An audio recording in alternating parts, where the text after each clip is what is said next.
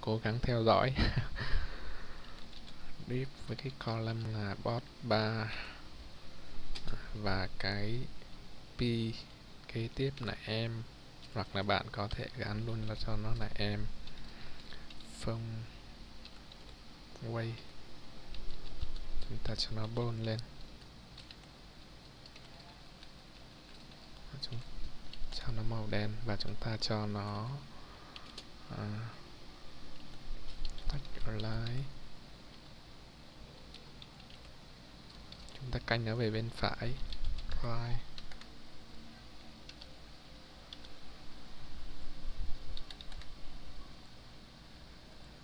Bạn phải để nó cái display block.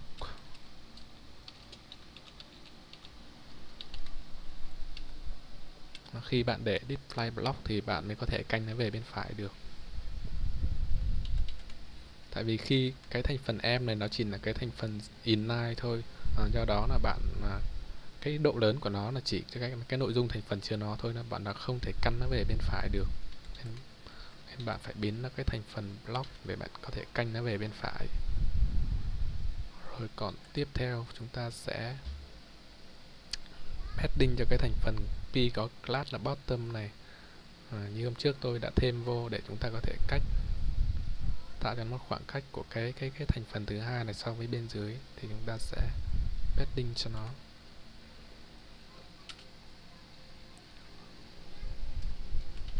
Bot 3.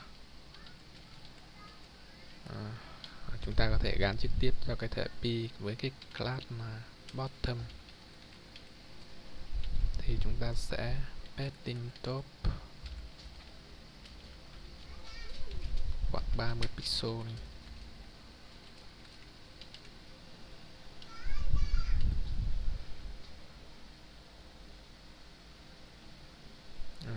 Thành phần em thì chúng ta sẽ cho nó padding top khoảng cỡ 10 pixel.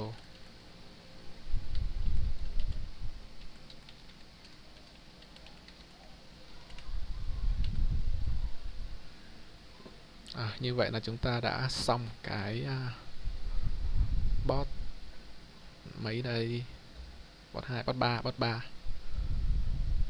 Và kế tiếp là chúng ta sẽ làm cái footer.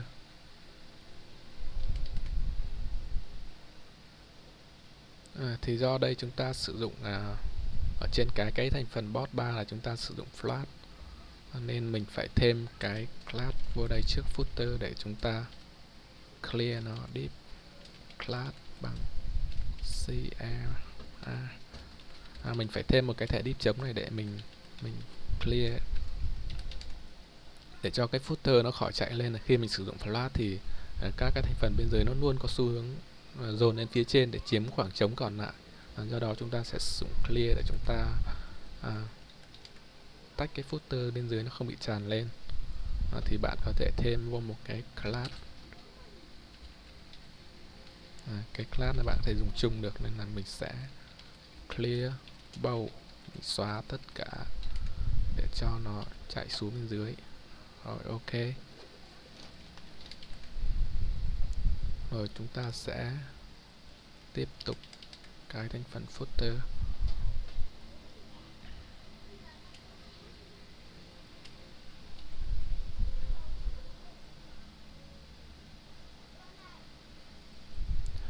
Thì cái thành phần footer này có 3 column, thì mỗi column của nó sẽ là 960 chia 3 thì sẽ được khoảng 320 pixel.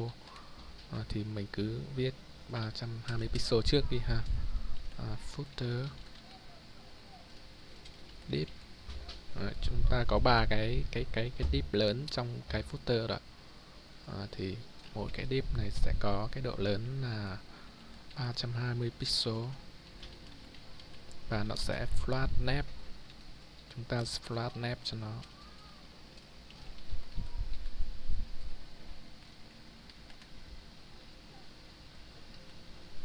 Như thế thì chúng ta thấy được flat nap. Mỗi cái footer này nó sẽ được có cái background. Trước chúng ta có cắt một cái footer column beggar này. image chúng ta sẽ cao bao nhiêu đây? Cao 300 thì chúng ta cho nó cao 300 luôn.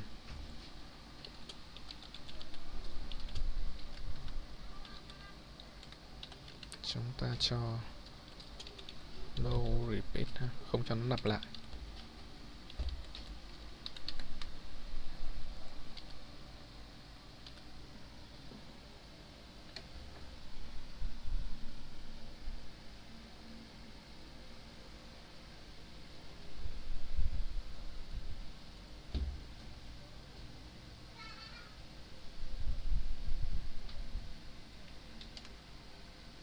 Như vậy là thấy nó đã nằm trên một hàng rồi. Bây giờ chúng ta sẽ style cho từng cái column này nữa là xong thôi.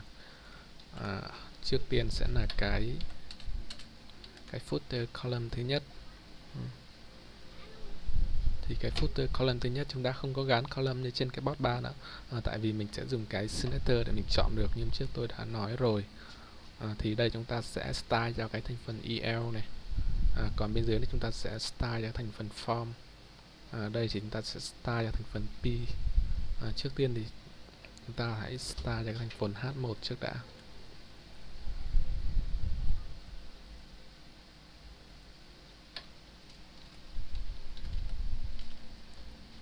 Tất cả cái footer này thì nó sẽ có màu trắng, nên mình sẽ cho nó cái color là màu trắng chung.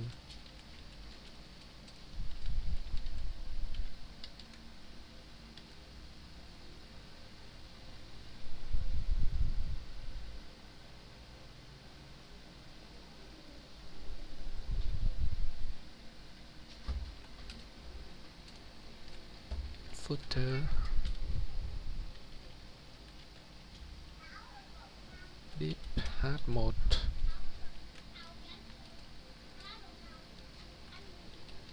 font size 24 pixel đi. Cái nhầm cái dấu chấm với cái dấu chấm phẩy 2 chấm. Chắc là cỡ 28 pixel đó.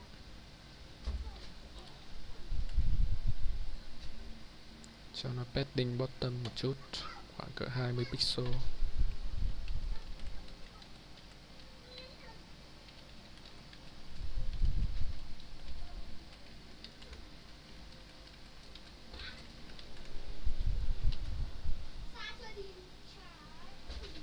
Padding top khoảng cỡ 15 pixel luôn đi ha. Thì sẽ cho nó padding bottom top ở 20 pixel, bên trái bên phải 0 pixel. Trên dưới 20 pixel, trái phải 0 pixel. Ok. Vậy đi. Bên trái này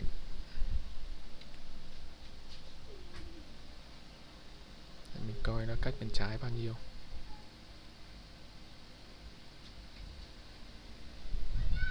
Khoảng cỡ 28 pixel.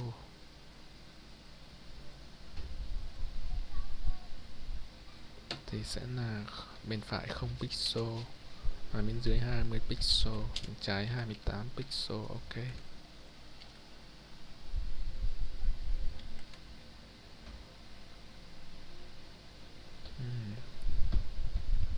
Nó chung hết nên là chúng ta sẽ padding luôn cho cái footer div này.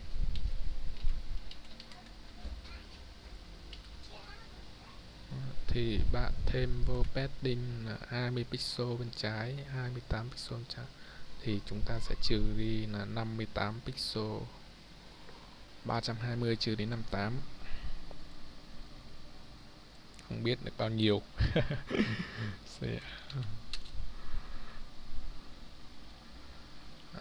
48 nhé. 48 trên phải. Được coi. Bên trái trừ đi 28 pixel thôi. Nó sẽ còn không trừ nổi nữa rồi. Trừ đi 28. Lãng phí quá. 292 pixel. Đó. Thì bạn thêm padding thì bạn phải trừ cái độ lớn của nó đi.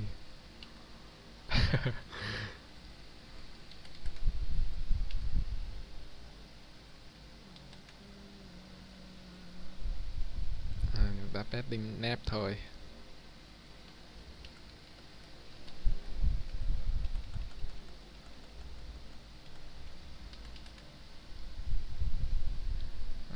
Cái này padding bottom cho nó khoảng 20 pixel.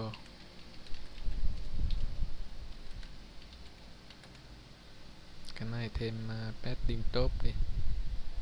Chúng ta có thể thêm padding top chung cho tất cả các thành phần khoảng 20 pixel. Thì chúng ta phải trừ đi cái độ cao của nó 20 pixel. Chúng ta còn 280. May quá cái số này dễ trừ. Rồi.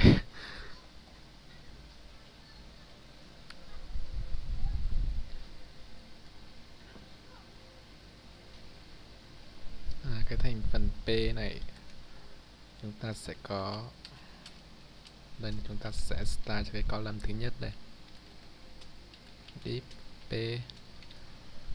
Chúng ta sẽ cho nó này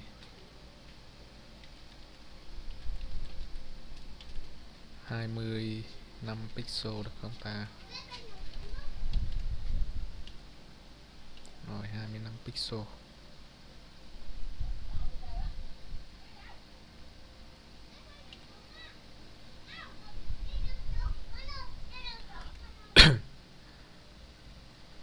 Sau bên này chúng ta có cái thành phần này nó sẽ được canh trên bên phải, nên là cái thành phần P này chúng ta sẽ gắn cái position odds cho nó, cái position relative, để chúng ta sẽ gắn absolute position cho các cái thành phần span đây. Thì hôm trước chúng ta đã thêm một cái thành phần span này, thì hôm nay chúng ta sẽ absolute position các cái thành phần đó. Div P span để chúng ta sẽ gắn position absolute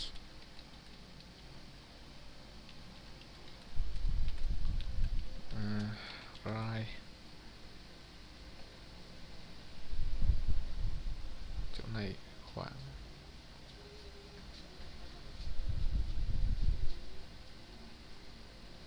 60 pixel.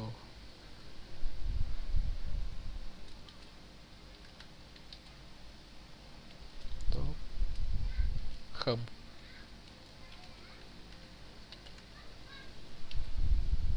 Thì chúng ta sẽ căn nó được về phía bên trái.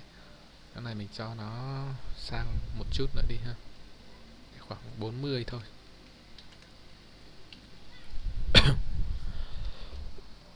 Thì như thế chúng ta có thể dễ dàng style được cho cái thành phần column thứ nhất với cái được định dạng là các cái thẻ P. Thì tiếp theo là chúng ta sẽ style cho cái column thứ hai với cái định dạng là cho các cái thành phần EL và lead item của nó.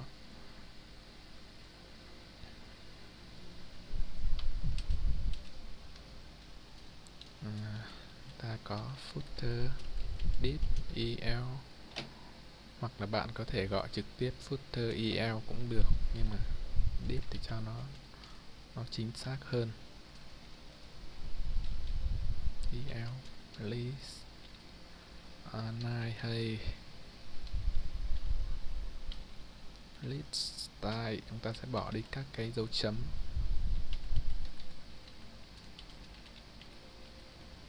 Và cho nó hiển thị bên trong inside, cho nó chạy về bên trong. Cho nó, chúng ta sẽ có cái background là cái đây. Với mỗi cái lead item này sẽ có cái background.